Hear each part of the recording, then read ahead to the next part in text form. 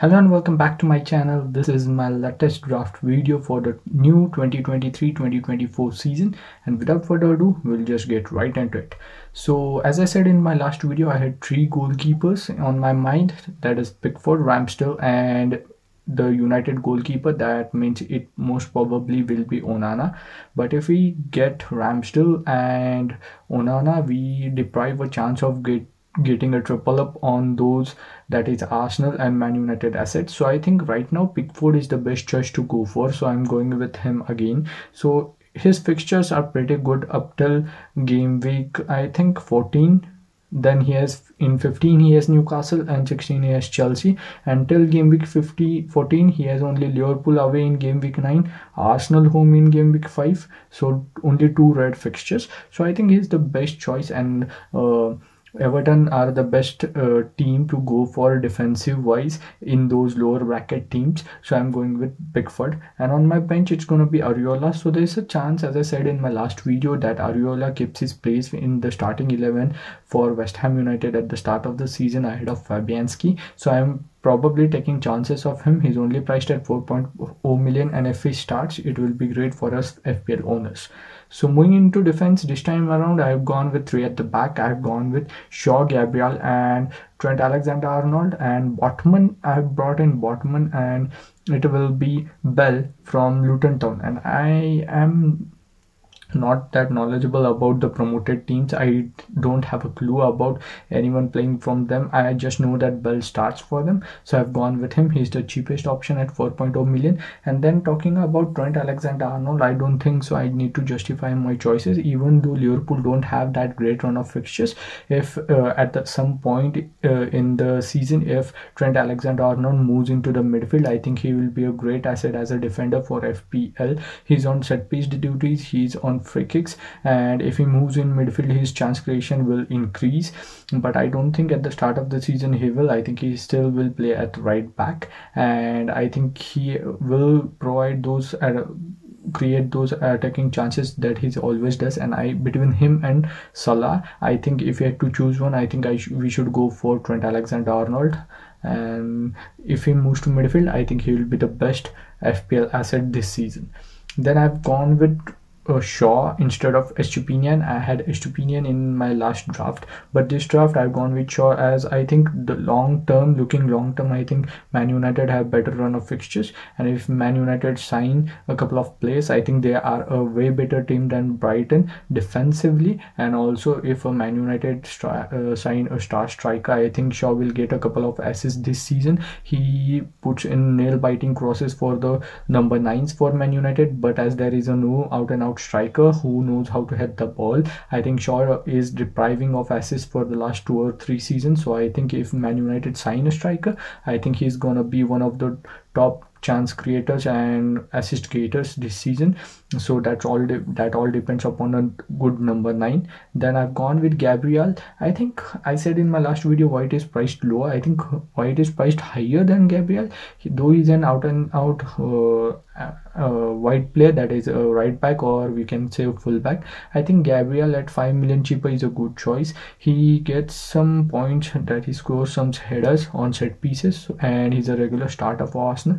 So I think he and Saliba are the nailed on picks on that centre back position. So I'm going with Gabriel just because he's not get injured that quickly, or that he plays most of the minutes. So I've gone with him. I hope he gets some attacking returns, gives some attacking returns. And as you know, Arsenal and along with Everton and also Man United have great run of fixtures. So I think a triple up on Arsenal is necessary at the start of the season. So I've gone with one defender from their choice, from their side. And then I've gone with Botman.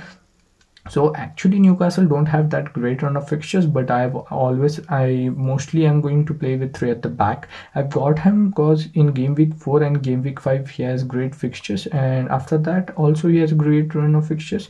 So only Newcastle don't have good fixtures in first 3, and I don't need actually the 4th defender in my first 3 fixtures. So I've gone with Botman. I think at 4.5 5 million. If you ignore those first 3 fixtures, I think Botman is a really great pick, and Newcastle are a really great defense, and he's a mainstay in their center back position, and he also gets loads of bonus points because he has a high pass completion rate. So I think he's a great player to own. Then moving on to the midfield, I've gone with fire in the middle. I've gone with Saka, Mitomo, Odegaard, Bruno and Grealish. So Martinelli actually has better stats than Saka and Odegaard, but I think there will be rotation up front in Arsenal as they have Europe and other cups to play for this season. I don't think they will solely be focusing on Premier League like they did last season. So I think there will be quite a bit rotation. I think the safest pick from among them is Odegaard, then it's Saka, and then it's Martinelli. So I prefer Odegaard as he's cheaper. I think he's priced at 8.5 million along with Saka, and Martinelli is a bit cheaper at 8.0 million, but I prefer Odegaard as he is the captain. He is the set piece taker, and Saka is on pens, but I think he is the second most nailed on after Odegaard. Nailed on in terms of minutes. I think Odegaard will play more minutes. I think both will start mostly all the games, but Odegaard will get more minutes than Saka, and there will be a bit rotation unlike last season in this Arsenal team this season. So I think Saka and Odegaard are the ones to go for. Then I've gone with Bruno Fernandes instead of Rashford. I think he's priced at 0.5 million cheaper, 0.5 million cheaper, and 8.5 million midfielder, Man United midfielder who has pens. I think he's a must-have at the start of this season. As I've said, Man United have great run of fixtures, and I do prefer him over Rashford. We don't know how Man United dynamics will play out. Will they get a number 9 or another wide player? But I think he's a regular starter. He'll start every single game. He rarely gets injured. He's on pens. He's on set piece duties. And with a striker or any attacking player up front or in the sideways, I think he has created most chances last season, and I think he'll continue to do so. And arrival of Mount won't affect his minutes to that extent. So I think he's the nailed on pick, and he's the best pick Man United attacker you can go for. So I've gone with him. Then I have gone with Grealish. So there's a choice to be made, as I've said in the last video, between Grealish and Foden, but I still prefer Grealish at the start of the season, even though it is not that he'll be fit or not. We'll see that in the preseason. He has partied a lot, but I think he will be fit. He's a top professional, and I think he starts the season roaring, and I think he continues where he left off last season. So I've gone with him. Then it's Mitomo. I don't think he's a nailed on pick in my team. There's another options like BMO, or even I have 0.5 million in my bank. I could upgrade him to Mount too. So BMO is on the books, but Mitomo played 70% of the last season great. He had great attacking numbers on his back. I prefer him or others, but right now there is a chance that I go for BMO, as I said earlier. Then moving on to the attackers, I've gone with a surprise pick in Dominic Calvert-Lewin. I think Dominic Calvert-Lewin suits the Everton style if he stays fit under Sean Dyche, and if he stays fit, I think he'll get a couple of goals. I think he's priced at 6.2 million, which is way cheaper, and given the Everton game of runs, I think going with a one nailed on striker and the other who is priced at 6.0 is a good way to go. Other choices were Watkins and Gabriel Jesus, but I prefer the other 3 options from Arsenal rather than Gabriel Jesus. There's a chance that I can go for Watkins, but I'm not sure. Right now I've gone with Calvert-Lewin. I prefer a punt on him right now, and this gives me an opportunity to spend more in midfield, so that's why I've gone with him. I back him. If he doesn't play well in first 2 to 3 games, I think there's Botman to come in instead of him.